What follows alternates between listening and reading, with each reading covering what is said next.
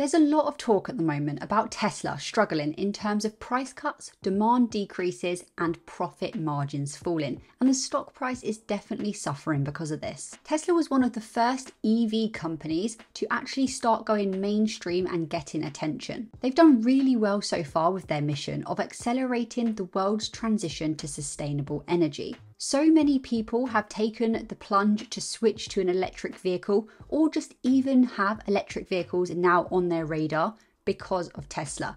But of course, they're not quite there on fully achieving their mission statement just yet. It's estimated that right now, 1 in every 250 cars out on the road are electric. Now, this may be a little bit off, of course, but that equates to about 2.2% of the entire car market share being electric vehicles. So 2.2%, that is a really small chunk. So clearly there's a long way to go yet. But even so, according to the International Energy Agency, the global market share when looking at new cars sold in 2022 was 14%. This was up from 9% in 21 and 5% in 2020. It's a growing market. And actually, 1 in every 7 cars in Q1 2023 was an electric vehicle. And in growing markets, you want to invest into companies that can really benefit from that growth and are going to do well. But what Tesla have done is create a new market where previously competition didn't really exist. But now legacy automotive companies and brand new companies that we've never heard of are coming up, and they are producing pretty attractive EVs as well. This is a good thing for Tesla's overall mission. We want them to have the most demand, therefore the most sales, because ultimately that converts into a higher stock price, which benefits us as an investor. Now, market share is just the percentage of sales of a particular product or service that a company has in a given market. It's calculated by dividing the company sales by the total sales of all companies in that market. If you take battery electric cars only, so these are all electric, then Tesla is far ahead of anybody else. They currently sit at a market share of about 23.6%. However, if you then look at battery all electric, so BEVs, and you add that to hybrid plug-in cars,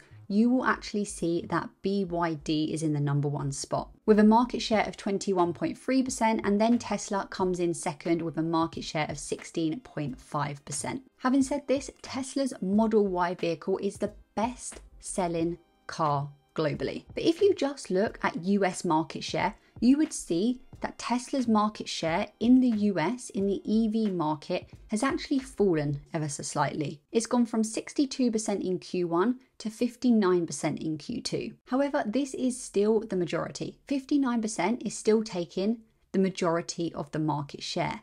But also, this is probably just because the US EV market is growing. It grew by 50% year over year in Q2. So like I said earlier, there are more companies getting onto the scene. So we would expect that Tesla's market share does drop ever so slightly, but the company is still selling more cars overall. So just because the market share might dip a little bit in different quarters over different markets, it doesn't mean that Tesla vehicles are not selling well. And it really depends on which area of the world you're looking at as to whether Tesla is the market share leader. In North America, they have a market share of about 60%, and that's because that's the market they started in. They have a brand reputation there, and they've been going for a lot longer, so they've been able to build this up over time. In Europe, the market share is pretty good, but it's not as high as it is in the US. And this is the market where Volkswagen and BMW are really big players, but will they still be as big in years to come when the EV market grows, and will they be able to keep up with their own EV vehicles? And then in China, the Tesla market share sits around 10%. One reason for this is that Tesla have been in China for a lot less time than they've been in the US, and they've been selling vehicles for only a few years. And the Chinese market comes with a lot of challenges for Tesla, like supply chain issues, political issues between the two countries, but they're doing a good job. They have built their gigafactory in Shanghai, which is really positive, but even so, BYD is definitely a big player over there. What I just want to quickly note is that if you're looking at market share and you're not seeing Tesla as the leader, definitely look to see how they are ranking market share. Are they looking at battery electric vehicles only, or are they including the hybrid plugins as well? Because if they are factoring in hybrid plugins, it's not really true EVs, and you want to take that at face value for sure. So Tesla is still really the winner for market share in terms of full EVs. And the important thing here is that Tesla are the ones making good profit on their vehicles. Now that can't be said for all the other legacy automotive companies and other companies out there making EVs. Also, other factors do come into this stuff in terms of market share, including supply chain issues like I just alluded to in China. But if there is a significant bottleneck in the process, for example, getting battery grade lithium or producing the chips that go into the vehicles. If Tesla's struggling to get these for production, then of course their production output will go down. And therefore extrapolating that out could result in a decrease in market share. This stuff is not easy to predict, and it's dependent and influenced by macroeconomic situations. But what Tesla is doing in order to put themselves far away from bottlenecks as possible and relying on other supply chains and other people is that they are doing a lot of stuff in-house, and they are looking to bring everything in-house for the future. For example, their lithium refinery factory. They want to be able to refine their own battery grade lithium because that is a big bottleneck in the supply chain. I did make a video all about that, so I'll try and link it up here now. But also, aside from this, producing their own batteries, their own chips, so on and so forth. Doing all this will really help, because what it will mean is that they are not held up in production by things outside of their control. They will be fully in control, which is really, really important. So if market share is seemingly not a cause for concern, what about the plummeting demand? What about the plummeting profit margins and the price cuts popping up left, right and center? Let's talk about that really quickly. Tesla have cut prices on their vehicles in the past. This is not the first time that this is happening, but recently you've probably seen the news that the Model Y long range and performance vehicles in China have had price cuts. Does this mean that the demand is no longer there in that market? And should we expect to see the market share for Tesla decrease further? I did go through a few reasons as to why this might be happening in China specifically in my latest video. So again, I'll try and link that up here. But China is a massive market, and it's important for Tesla to try and grab hold as much market share in that region of the world as they possibly can. So I think that pricing their vehicles lower and sort of causing a price war between themselves, BYD and other players in the area is actually quite a smart thing to do, because hopefully what that will do is translate into higher sale volumes, and it gives them somewhat of a cost advantage. And I think it makes sense. What they are doing is they are looking long term. They are not so worried about the short term profits on these vehicles, because we'll get onto this in a minute, but Tesla is not just laser focused on making money on their vehicles and that's all they care about.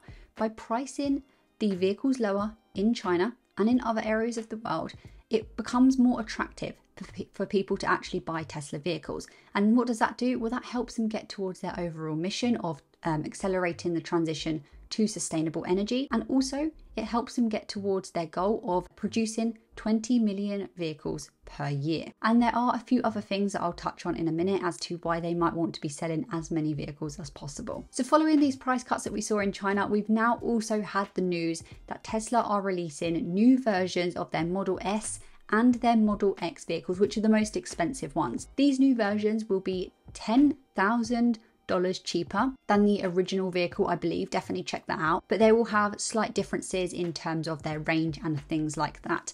But again, that is really attractive pricing, a cost advantage. Hopefully what that will mean is more people will now take the plunge and actually purchase a Tesla that they've been wanting to, or join the EV market, because now they are able to, because they can afford these really good, high quality cars that will last them many, many years for a cheaper price. What this is doing is Tesla putting significant pressure on their competitors, because Tesla have the flexibility with their high profit margins to be able to price cut their vehicles without it really impacting them financially too much. But what this now does is it opens up other companies to have to start cutting their prices as well. And the question is, can those other companies cut the prices on their vehicles without them being badly financially impacted? I'm not too sure. A lot of other companies are already actually losing money on their EVs, so they don't really have the pricing power that Tesla does. But to summarize on a more generalized level, I don't believe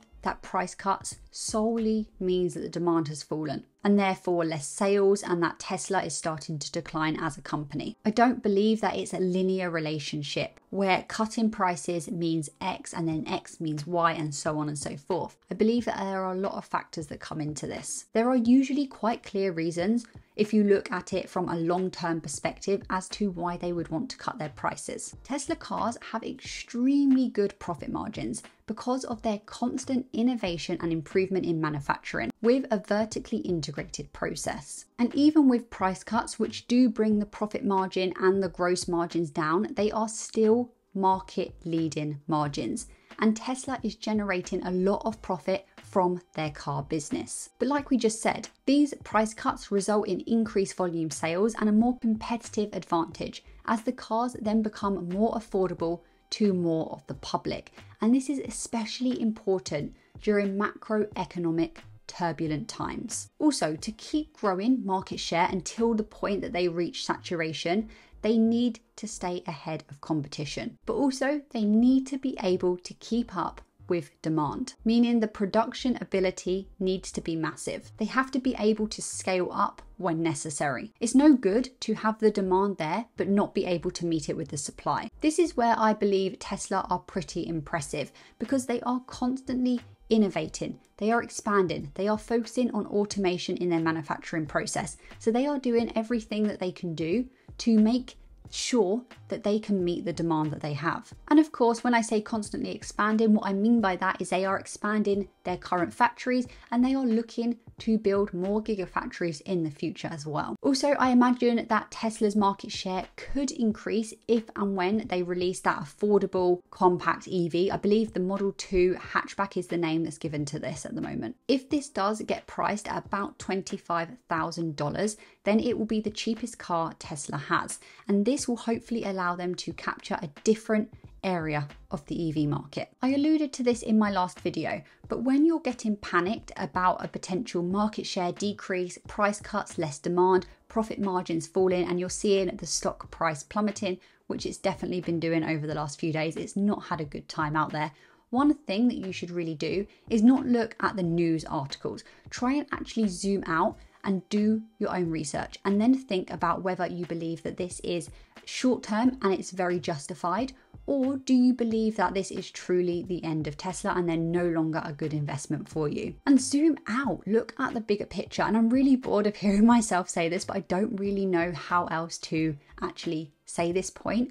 But Tesla is not just a car company. They are doing so much more, and their mission is so much bigger than just producing their current vehicles. The EVs that they sell is just one area of their business, and although it's the largest part of Tesla right now, in decades to come, I don't believe this will be the case. It's just a small cog in the driving wheel. Is that even the saying? I don't know. It's just a small cog for them to help them get to their overall mission. And it's one that is working very well right now. But also they have a growing energy business, and this in itself has lots of different parts to it, with their mega packs being what I believe will really drive the growth of this forward. And they are working on cars that drive themselves, a supercomputer, a robo-taxi fleet, a humanoid robot, so on. We don't even know some of the things that they'll probably do in the future. And these are all other diversified revenue streams for now and for the future. Some of these things aren't currently in place right now, like we don't have a humanoid robot being sold, we don't have a robo-taxi fleet, but they could happen in the future. And I think it's really, really helpful and important to think long term about your investments. And with the robo-taxi fleet as well, this kind of ties into the price cuts because it makes sense for Tesla to sell as many vehicles as they can, because these vehicles are the ones on the road collecting the data in order for them to get their FSD as best as possible to then eventually have a robo-taxi fleet. And like I've said in other videos, I believe the idea will be to switch the customer-owned Teslas into potential robo-taxi fleet parts, and they will need as many as possible to do that. And some of these are really ambitious, so you have to kind of try to understand whether you believe that they are actually possible. But with Tesla, It's a very volatile stock, especially in the short term. So when you're getting panicked about all these headlines, just try and zoom out and think long term. I really hope you enjoyed this video. If you want to stay up to date with what I'm doing with Tesla stock in my portfolio, and you want to speak to myself and other like-minded people, then consider joining the Patreon, which will give you access to the Discord community as well. I'll leave a link to that in the description. Thank you so much for watching. I'll see you next time in another video.